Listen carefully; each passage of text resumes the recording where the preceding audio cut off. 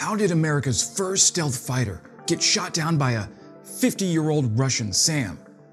The Lockheed F-117 Nighthawk was a marvel of its time, often dubbed a stealth fighter, even though it mostly functioned as a precision strike aircraft. Operationally, it was America's first stealth aircraft, although I'm sure somebody's gonna at me in the comments and say, what about the SR-71 Blackbird? Hey, I love the SR-71. It's probably one of my most favorite Air Force jets to look at, followed only by the Raptor. And it's true, the SR-71 flew so fast and so high that out of 4,000 surface-to-air missiles that were shot at it across its 25-year service history, no missile ever caught it.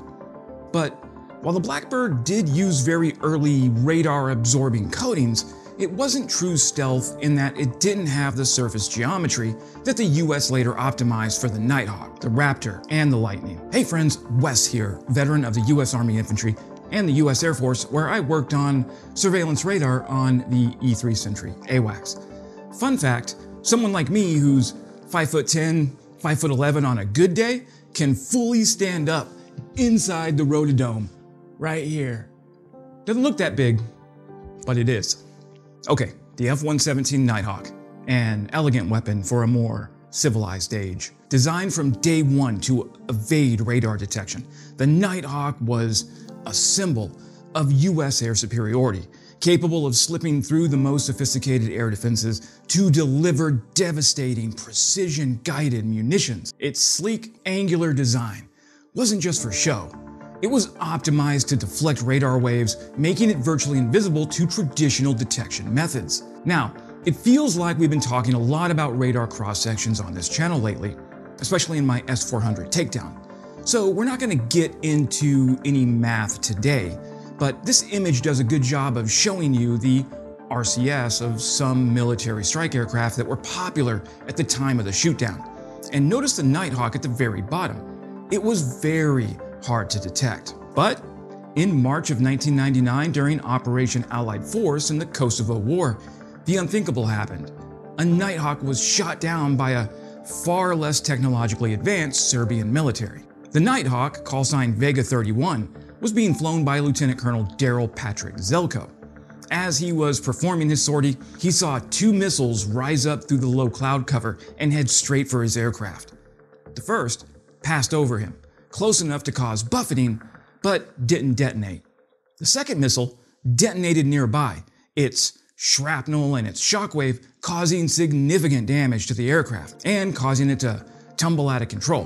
The explosion was large enough to be seen from a NATO Boeing KC-135 Stratotanker flying over Bosnia. Zelko ejected and was later rescued by an Air Force pararescue team just minutes before he was about to be captured by Serbian soldiers. This incident became a textbook example of how innovation, adaptation, and a little bit of luck can bring down even the most advanced American weapon systems. Here's how it happened. Exploiting predictable flight patterns.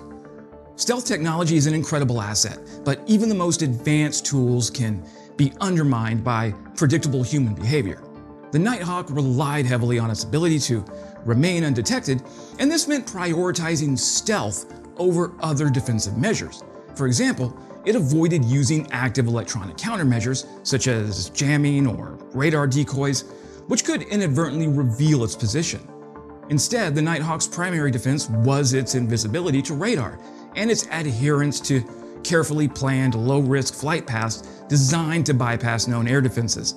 But predictable patterns are kryptonite to any stealth operation. Serbian forces, under the command of Colonel Zoltán Dani, what a great name, Zoltán, recognized this vulnerability. Dani and his team diligently studied NATO's operational tactics and flight routines, using both ground observers and intelligence from Allied sources. They began to map the likely ingress and egress routes of NATO aircraft, including the stealthy Nighthawk. Over time, they noticed that the aircraft tended to use similar corridors and altitudes during missions to avoid heavily fortified zones. What made Dani's approach so effective was his ability to think asymmetrically. While NATO relied on cutting-edge technology, Dani relied on the timeless military principle of observation and adaptation. His team realized that stealth doesn't make an aircraft invincible, it just makes it harder to track. Once a pattern is identified, even a ghost in the sky can be anticipated and targeted. Armed with this insight, Dani's forces devised a strategy to turn predictability into a liability. They focused their resources on a narrow band of airspace where the Nighthawk was most likely to appear. This tactical approach teaches us a critical lesson in warfare. Advanced technology can create overconfidence, and even the best systems can falter when they rely too heavily on predictable routines. In this case, the Nighthawk's reliance on carefully plotted flight paths became its Achilles heel, setting the stage for one of the most remarkable ambushes in modern air combat history. Okay, next, modified radar systems. The Serbian forces, despite being equipped with older Soviet-era S-125 Niva, NATO codenamed SA-3 Goa, surface-to-air missile systems, demonstrated an extraordinary level of ingenuity in adapting this legacy technology to counter the cutting-edge stealth capabilities of the F-117 Nighthawk. While the SA-3 was originally designed in the 1950s for engagements against conventional aircraft, its potential to be modified and used against stealth platforms was unlocked by the creativity and technical expertise of Colonel Zoltán Dani's team. Stealth aircraft like the Nighthawk rely on a combination of faceted surfaces, radar-absorbing materials, and geometry optimization to minimize their radar cross-section. This makes them exceptionally hard to detect using the high-frequency radar systems commonly employed by modern militaries, as these systems are designed to pinpoint objects with smaller wavelengths. However, stealth technology has an inherent weakness. It is far less effective against low-frequency radar systems. Low-frequency waves, which have longer wavelengths, interact differently with an aircraft surface, making it harder for stealth designs to fully deflect or absorb the signal. Understanding this vulnerability, Dani and his team modified their SA-3 radar.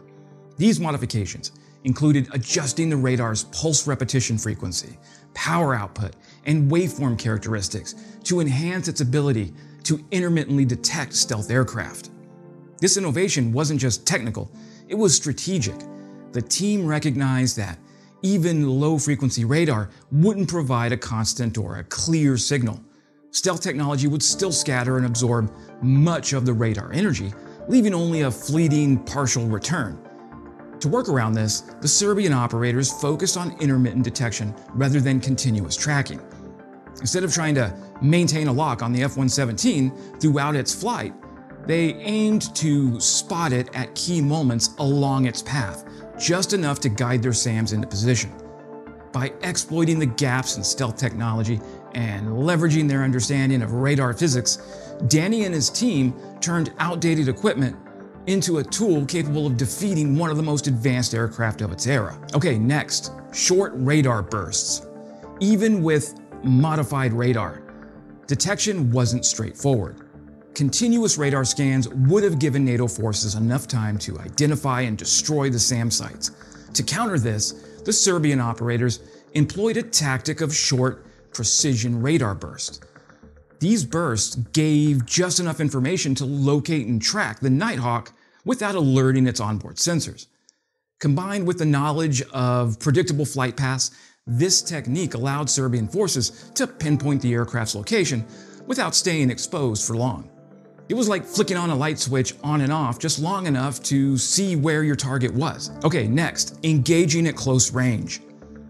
The decision to engage the Nighthawk at close range wasn't just tactical, it was a masterstroke of guerrilla-style adaptation against a technologically superior adversary. Once the Serbian forces pinpointed the predictable flight path of the stealth jet, they carefully positioned their surface-to-air missiles battery near the village of Budanovci. This location wasn't chosen by chance.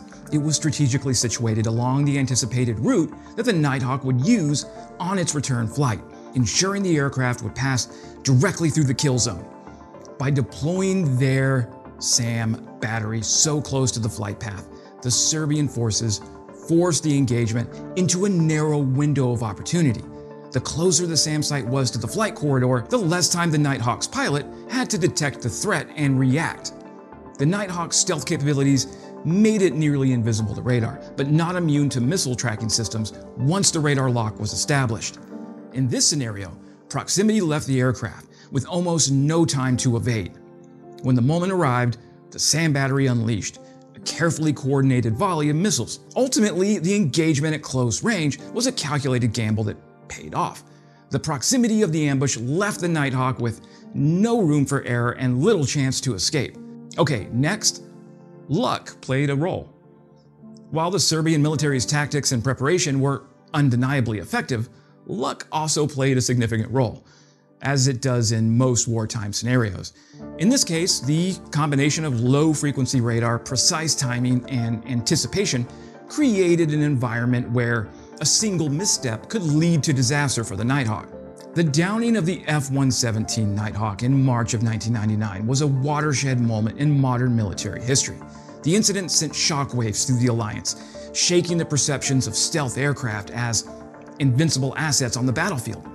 NATO's immediate response was to adapt its tactics, recognizing the dangers of predictable flight patterns. They began to randomize flight routes, altitudes, and mission timing to make it harder for adversaries to anticipate their movements.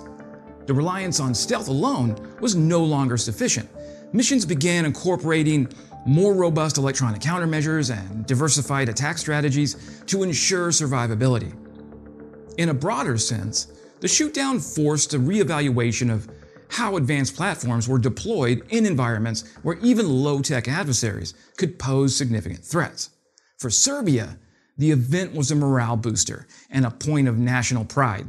Despite being outmatched technologically and outgunned by NATO's overwhelming air power, Serbian forces showed that clever tactics and adaptation could achieve the seemingly impossible. Colonel Zoltán Dani became a household name, praised for his ingenuity and his leadership. The Nighthawk's loss also catalyzed advancements in both stealth and counter-stealth technologies.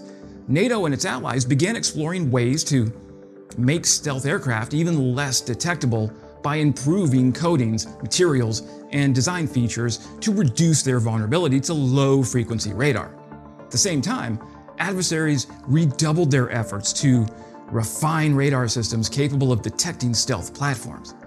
This cat-and-mouse dynamic continues to shape the evolution of modern air combat today. The Nighthawk's downing also served as a cautionary tale about over-reliance on any single technology. This story reminds me of that 2001 movie Behind Enemy Lines with Owen Wilson. I remember sitting in the movie theater and watching the shoot-down scene in awe. Of course, as far as military accuracy goes, it's complete garbage, but it's an amazing scene for spectacle. That's it for today, friends. If you've learned something or were even mildly entertained, subscribing really helps the channel grow. And as always, glory to Ukraine, glory to the heroes. Slava Ukraini.